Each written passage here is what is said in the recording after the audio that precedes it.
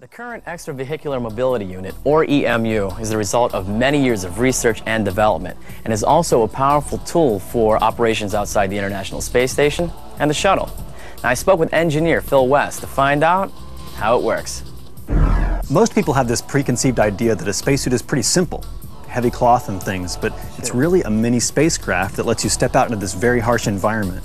What are the consequences of not wearing a spacesuit? Well, it's a bad day if you don't wear your spacesuit. First of all, there's a vacuum in space, right? So just like when you open a soda bottle, it's going to fizz, right? Sure.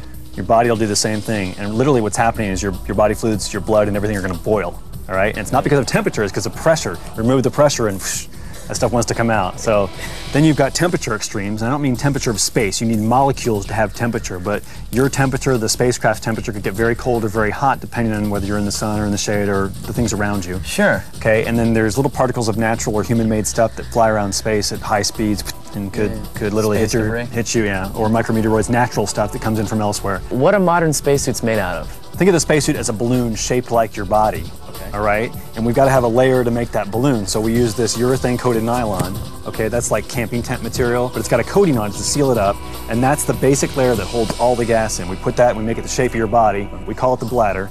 Now, what would happen to a balloon if you inflated it too much? It'll pop. Right, pop, which is bad. So in a spacesuit world anyway. Right. So we got to constrain it. We got to make sure it's the right shape. So we use this polyester layer to give it structure and strength and make sure it's the right shape of your body, the right size, arm length, etc.